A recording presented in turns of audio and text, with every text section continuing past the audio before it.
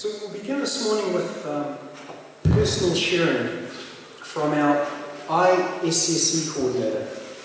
And now she has worked tirelessly to bring training programs to devotees.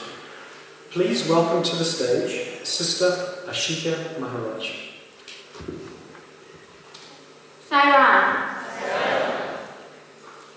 Thank you for the opportunity to share with you an aspect of my life that transformed me forever. Firstly, let me take you back in time. It is the year 1997, and 3 young university students and friends are sitting discussing religion. In doing so, one friend mentions that there is an individual in India called Sai Baba who claims to be God. The other 2 friends, being believers of Jesus, reacted quite severely and used all their limited knowledge to put down such audacity. Now, how many of you think I was the friend introducing Swami?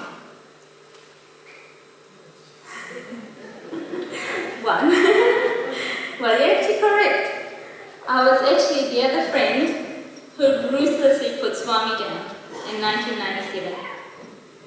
Ladies and gentlemen, Sai brothers and sisters, I was not born in the Sai fold.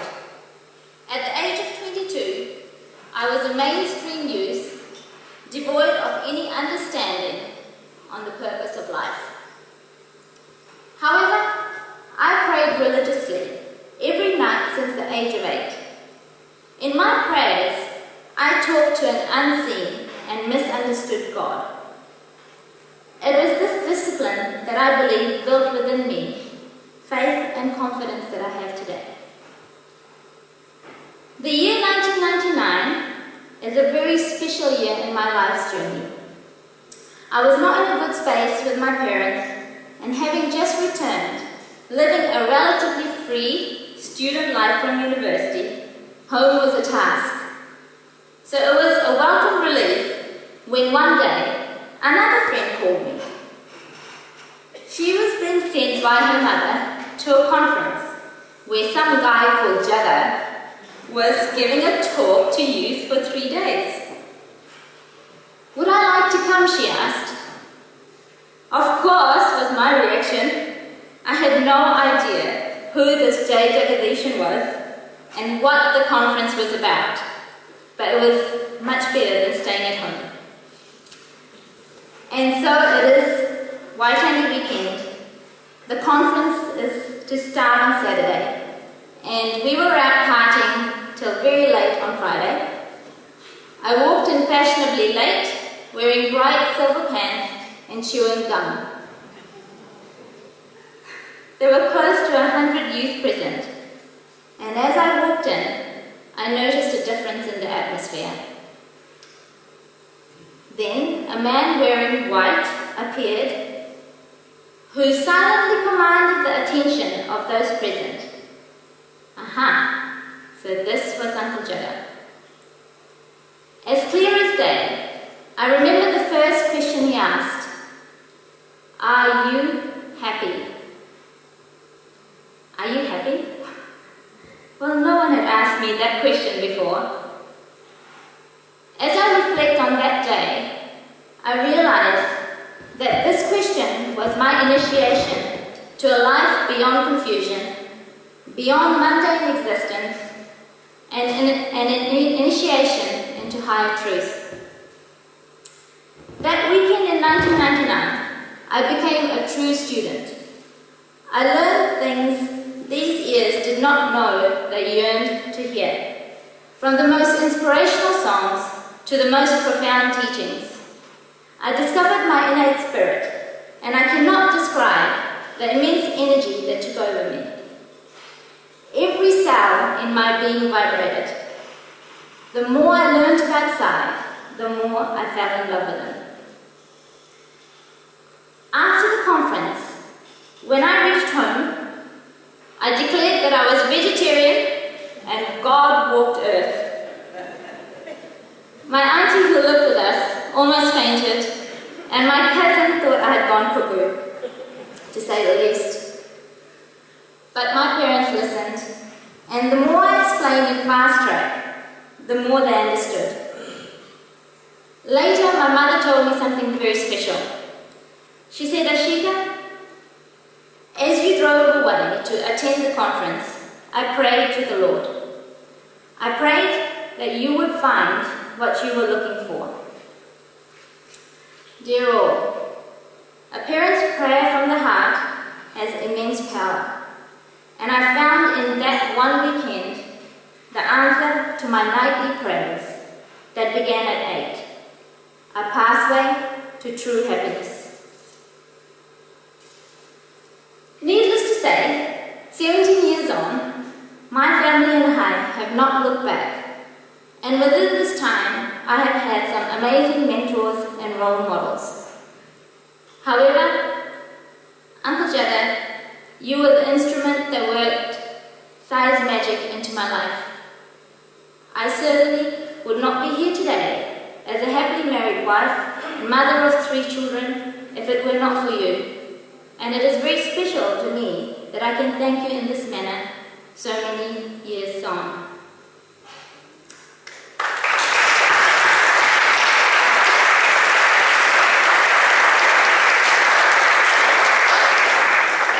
And finally, to our omnipresent Lord.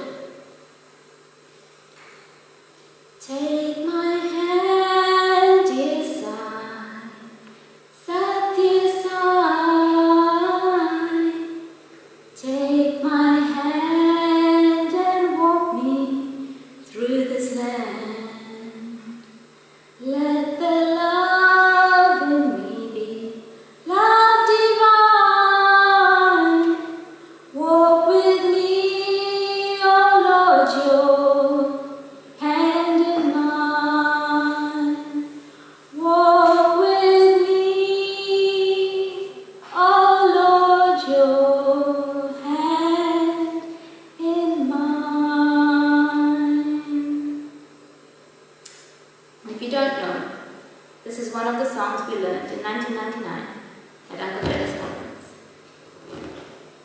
My take-home point to all of you is, are you happy?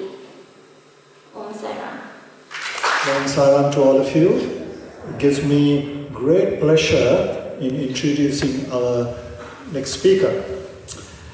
Brother Rohana Ulavishweva from Palmerston North.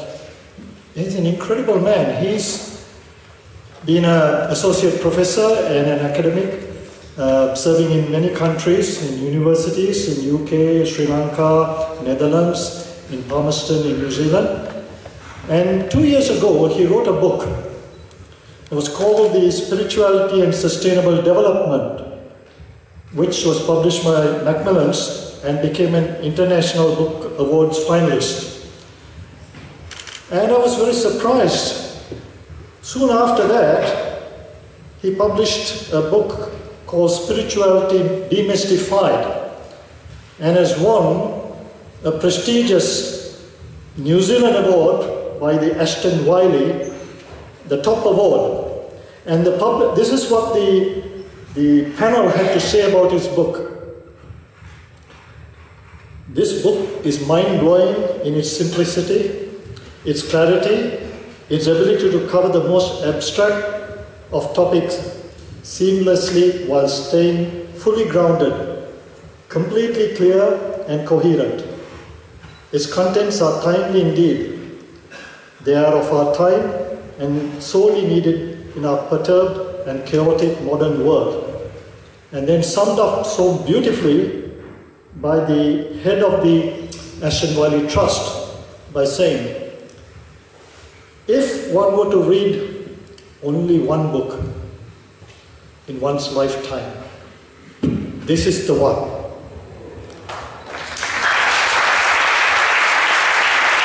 Please welcome Rohana. Om Sai Ram. Thank you, Brother Ravi, for giving me this opportunity to share with you the content of the book I recently published. Spirituality Demystified. In fact, I wrote this book not for people like you who have faith in Swami, faith in God, and faith in scriptures. I wrote this book for those who have faith only in science, in order to help them to understand God and spirituality in scientific terms. In this book, I am not going to make any reference to Swami's teachings or scriptures, only to scientific books and dictionaries. Now, what is spirit in scientific terms? According to the dictionary definitions, spirit means that which gives life to a system. Here, system means all biological systems, including ourselves.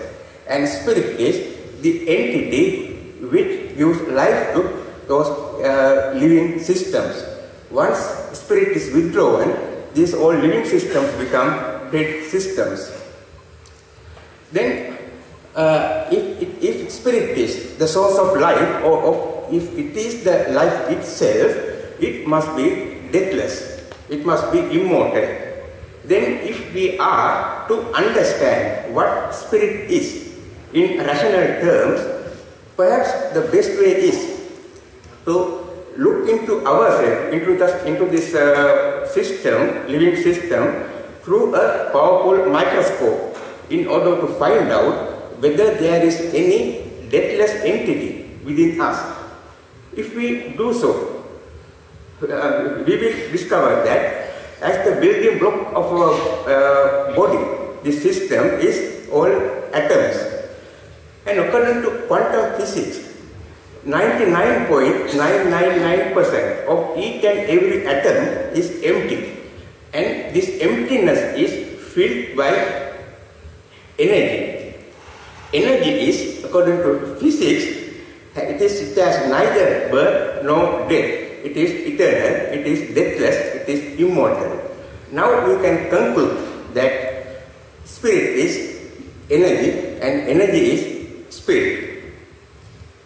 This energy fills the whole universe according to quantum physics. And also, though it fills the whole universe, it is one entity. Many scientists describe this as an indivisible and inseparable field of energy. This energy is also conscious. It is aware. It can think. And some scientists say the energy can even make choices like us. It is totally alive. And some scientists call it the universal mind. Thing is that since it is conscious and since it fills the whole universe, scientists call it universal consciousness. From the perspective of the universal consciousness, we all are its parts. It is like the 10 fingers of my body.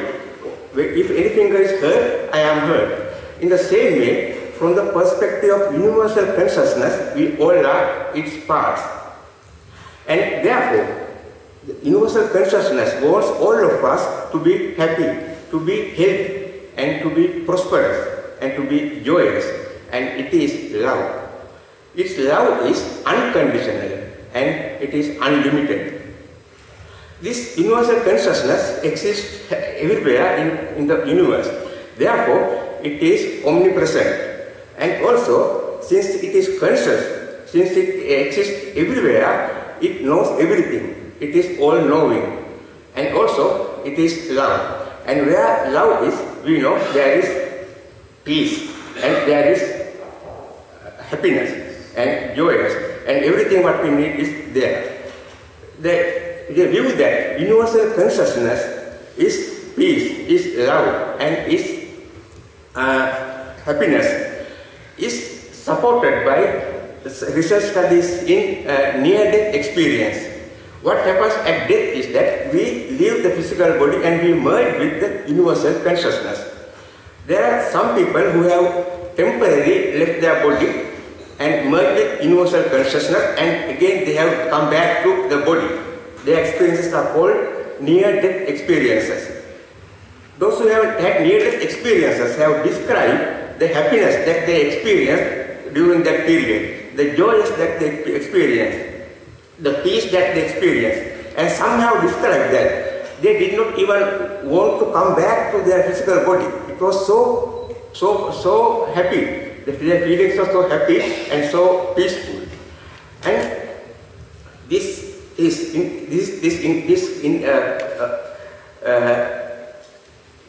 universal consciousness is called by various names by various scientists, and some call it the higher self and infinite self and also ultimate truth. And I think it is what Swami calls constant integrated awareness. And in many religions it is called God.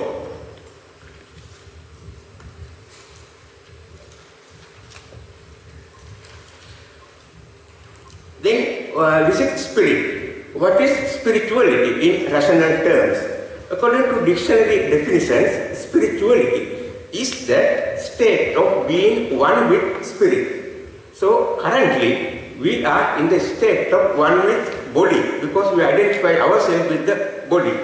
Then spirituality implies inner transformation from the state of being one with body or matter to the spirit of being one with, the state of being one with spirit or energy. It is a sort of inner transformation. This can also be called becoming who we really are. Because according to quantum physics, 99.999% of what we call I is energy. Then becoming spiritual means becoming who we really are, becoming energy. Matter is only 0.00001, though we call our body it is I. That means being spiritual is becoming who we really are.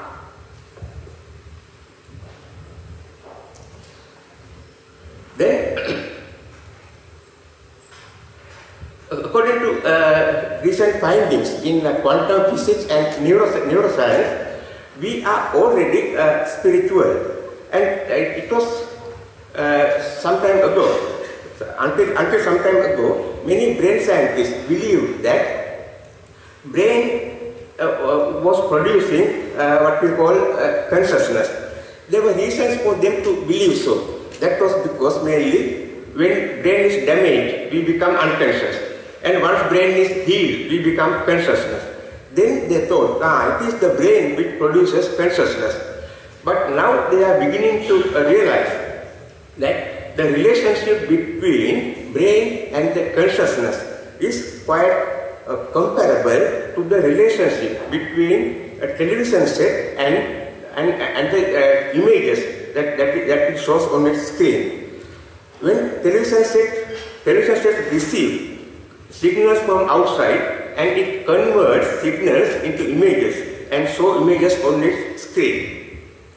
When TV is broken, it cannot receive images, then there won't be any images on it. Once it is repaired, it begins to receive signals, then again we can see images on the screen. But that does not mean that television set produces images.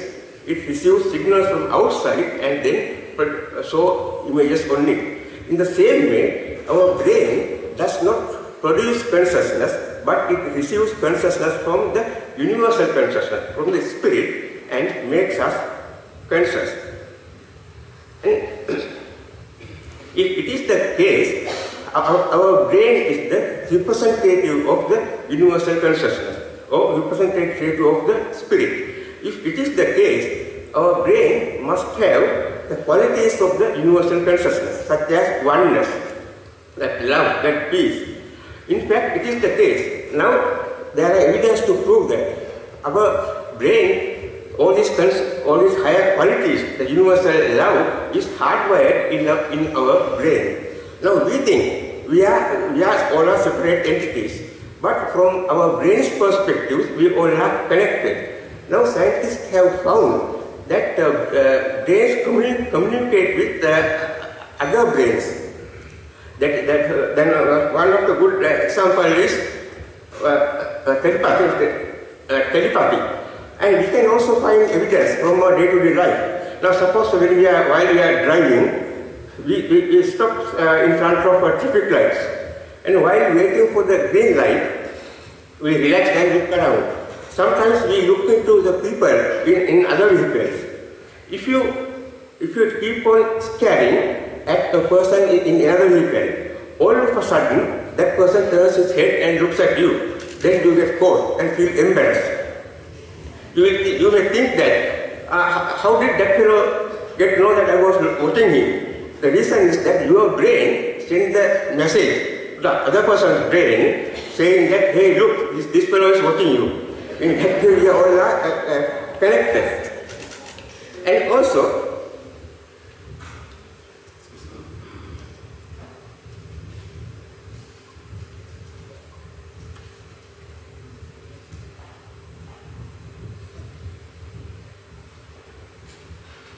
quite recently, a group of neuroscientists in Italy have discovered a strange kind of neurons. Our ordinary neurons help us, enable us to feel and experience pains and pleasure taking place in our brain, in our body. But they have discovered another kind of neurons which enable us to experience the pains and pleasure taking place in other people. They call it mirror neurons. And it is these mirror neurons which help us to experience people's pain in other people's pain. When we see somebody suffering, then we experience the same pain within our body. So that means, though we think we are separated, at the level of brain, we are interconnected. And also, a new scientist in the USA published a book about 7 years ago. His name was Donald Puff. And in his book, he pointed out, with the help of heaps of scientific evidence, that what we call golden rule. We heard from Brother Jega about golden rule, which is the foundation of all religions, and it is hardwired in our brain. And same author published a book only last year. Its title is Altruistic Brain. In this book, he argues that altruism is hardwired in our brain. And he says that love, in other words, love all and serve all. This teaching is hardwired in our brain. And naturally, we want to love all and serve all. Now the question is, if these qualities are hardwired in our brain, why don't we demonstrate such qualities in our daily life when we interact with other people? The answer comes from neuroscience. Until recently, until about 20 years ago, neuroscientists believed that neural connections of our brain are fixed and they cannot be changed. But now they know it was wrong, and all neural connections, so what neuroscientists call neural circuits, are not fixed and they keep on changing throughout our life. In this case, our brain's function is quite comparable to the function of a film roll, of a conventional camera. When you focus camera on a certain object, the image of the object is transferred through the camera onto the film roll, and it is recorded on the film roll. In the same way, when we experience with the external world through our senses, what we experience are transferred into the brain and are recorded on the brain in the form of neural connections, in the form of neural circuits. But these neural circuits, this is what we call memory. Then now when we are listening to Brother Jega, our new neural connections are being built up in our brain. But if you forget them, they all change. What happens is our old memories are replaced by new memories. Then what happens is in our life is that when we experience with the external world, we find certain things as pleasurable and some experiences are unpleasurable. Then we like pleasurable experiences and dislike unpleasurable experiences. All these likes and dislikes get recorded in the brain in the form of neural connections. Then we have, each and every person has a unique set of likes and dislikes. So then we want to somehow fill our get what we like. Then it will become selfish.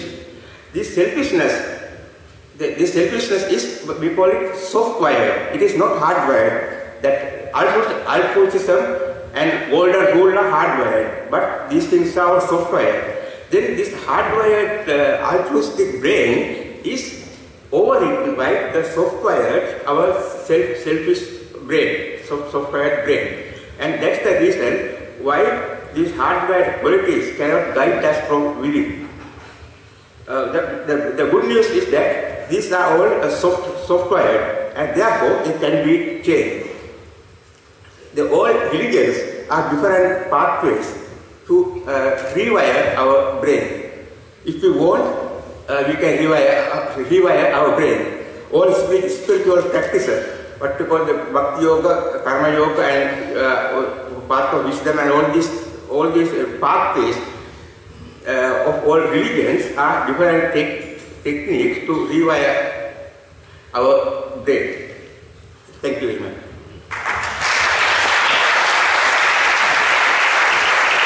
I left a physical body on the day I completed this book.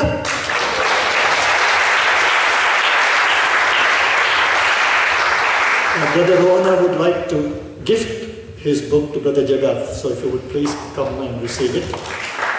And the library publications has got a few of his books, so I would advise you to get it as quickly as possible. They're not very expensive. This is the best value for money.